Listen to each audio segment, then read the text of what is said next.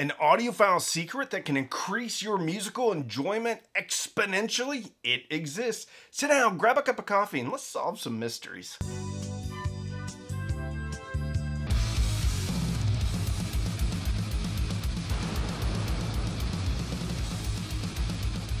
More important than your speaker choice, more important than your source, your turntable, your cartridge, your amplifier, your DAC, it's synergy. It's all of them. That was a trick question. We have to have it synergy, otherwise things just aren't going to sound right. I know this has been mentioned many times, but yesterday, I was listening to some products I got in. One of which I had struggled with for a while. I didn't particularly like it until across the streams. Synergy is kind of like prescription psychiatric meds. You got to get it just right. And a lot of times it's trial and error. It's kind of like when you get the last 3 bags of your Lego Ecto 1 set together. It all comes together. See? But it didn't look like Ecto 1 until the last 3 bags. And then it took shape, and now I have something to look at and enjoy forever. Until my 6-year-old knocks it over and it's in 5,000 pieces. And then it goes into a box because I don't feel like rebuilding it. Synergy is combining different components to basically compensate for maybe something that you don't like, isn't perfect. And sometimes even when things sound great together, if you get synergy just perfect, it opens up a whole new experience. I don't always get to set up a system exactly how I want it because I'm listening to so many things. But yesterday, the synergy was just right, and I felt like I needed to make a video about it. If you're new here, thank you so much for watching. Please do me a favor and subscribe and like this video. I do this for a living, so it means the world to me if you like the video and subscribe. Thank you again for watching. So your speaker has a specific frequency response. Your amp has kind of a sound to it, a flavor. Your DAC has a flavor. Your phono cartridge has a flavor. And if you start stacking negative things upon, well, they're not necessarily negative things, maybe by themselves. But if there is something that is more revealing on top, and then you add a speaker that is pushed forward in the upper mid-range or the treble, and then you have an amp that kind of shouts the details from the rooftop, well, that system can be a little bit intense. Conversely, if you have a speaker that's very rolled off, and then you have a warm amplifier, and then you have a phono cart that's not that revealing, well, then it could be just a muddy mess, like a wet blanket thrown over your speakers. And then you have things that are so neutral that they sound boring. A neutral speaker, something like the ELAC Unify 2.0, very neutral speaker.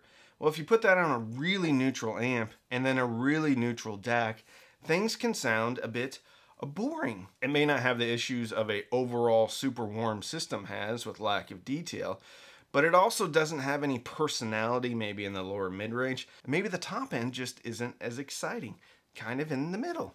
Personally, I don't love a neutral system. I like a little bit of gumption. Maybe some jazz hands on top. Maybe a nice punch in the face. That's what I like personally, but you don't have to like that personally. The cool thing is once you get it right, it's amazing. The bad thing is it can take a long time and you have to go through a lot of components to get there. We are going to talk about just a few components that I feel are a perfect synergy. This is the Sennheiser Drop 58X. That's right. Maybe I fooled you into watching a headphone video. It's not just about headphones though.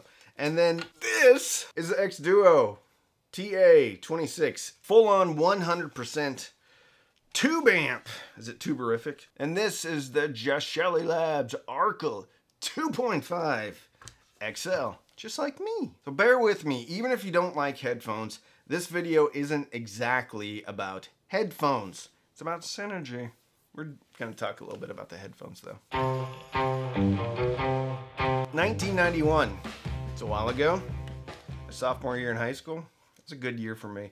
Anyway, Alex Grell came to Sennheiser And he designed the 580. About 5 years later, he designed the 580 Jubilee. This is a derivative of that 580 Jubilee. So, it's a perfect example of when a company gets it right, it should just stick with what it does well. Kind of like the Sony SS-CS5. I don't even know when that speaker came out, but it's been out for a long time. They haven't really changed it, if at all. And it's a great speaker.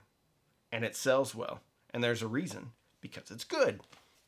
Same can be said about the 5.8X from Drop and Sennheiser. This is a product that probably has a ton of reviews. However, it's new to me. They sent these in a couple of weeks ago. I've been listening to them in my little headphone nook in the corner of the living room. And I have this tube amp. The problem with this tube amp is, well, it's not a problem.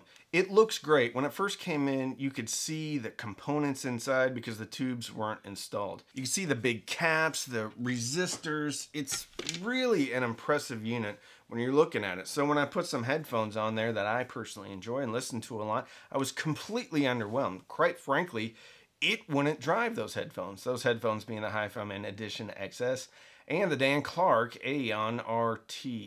Closed back. Both of those headphones are a little bit harder to drive. That's why I thought people talk about tube amps and the HD6XX from Sennheiser, which, secret, I don't love those headphones. But when I put the 5.8X on the Xduoo TA26S, it was really good. Really, really good. So good, in fact, that I had to double check it with the Audiophile 2.5 XL. The good news is, this headphone sounds good on both of those amps. The Xduoo Labs is more of a neutral amplifier, where Xduoo TA26S finally has what most people would consider to be the tube sound. A little bit warmer, a little bit thicker in the lower mid-range. And I wouldn't say this one's rolled off on top, but the mid-range vocals are a little bit forward. And for whatever reason, with the 5.8X from Drop, it was a match made in heaven. I like this headphone way better than the 6XX on just about everything. It's an unpopular opinion, but I don't really like pro football either.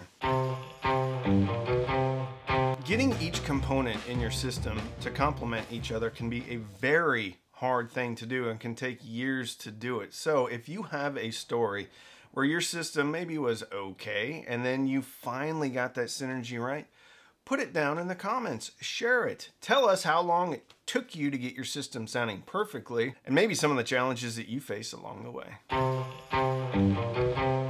So let me describe the sound signature of the 5.8X. I think it's pretty neutral, much less pushed forward than the 6XX in the mid-range. Also, there is a top end on the 5.8X, which I don't feel there is on the 6XX. What it does share in common with the 6XX is the vocal tonality. And it's not thick, but the voices just sound so natural and so vibrant and full. I love it. And it's $179. $179. I really like this headphone.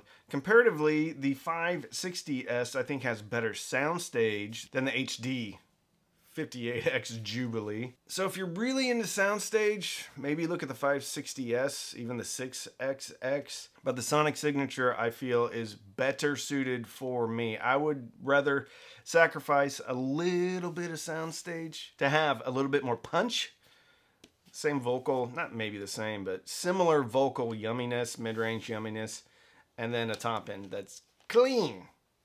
Instruments separated out. So this headphone's a little bit easier to get synergy. The DAC that I was using is the J2, the 9038 Pro edition. With that setup and the Audiophile 2.5, it was great. Punchy, neutral, very revealing, really awesome. With the TA26S, I think it notched things up just a little bit. In the mid-range, in soundstage, it made things bigger, it made things wider, and it had a bit more personality. There is nothing wrong with the Audiophile 2.5, and I'd switch them back and forth. The Audiophile 2.5 is going to play better with more headphones. The TA26 is very limited in which headphones I would recommend on it. Couldn't really find a bunch of power specs, but it does say it puts out a 0.5 watt at 300/600 ohm. I don't exactly know how that works. These Sennheisers are 150 ohm. When I put planars on here, nope, didn't work at all. Unfortunately, there's only one review on Amazon, and it's a 1-star review. Seems like they got a bum unit, and it came all the way from China, so it didn't look like Amazon had any in stock. It uses a 6N8P tube for the preamp section and a 6N5P tube for the buffer to bring soft and charming sound. It can also be used as a preamp, so if you want some of that tubey goodness, then you can put that in your chain. Let's get back to synergy. Without just buying a whole bunch of stuff and trying it and A/Bing it with stuff that you already have, it's kind of difficult to find which products work the best together. That's where, well, me, other YouTubers, written reviews, as well as forums come into play. And I think forums are probably the best way to find, although there's some opinions, some strong opinions in there, but getting a vibe of how a specific component sounds is very valuable. Now, that component can sound very different on different systems, so ask a lot of questions. If you're looking for a specific sound and you don't want to buy just a whole bunch of stuff and continue switching it out, research, research, research. A good way to start would be to have a neutral amp, neutral source, whether that's a DAC or a phono cartridge, and then start to change things with your speaker, because at least with speakers you have a frequency response graph. And I think it's easier to describe a speaker's frequency response than it is to describe an amplifier. A lot of times with amplifiers, they're a lot more similar than they are different, where speakers can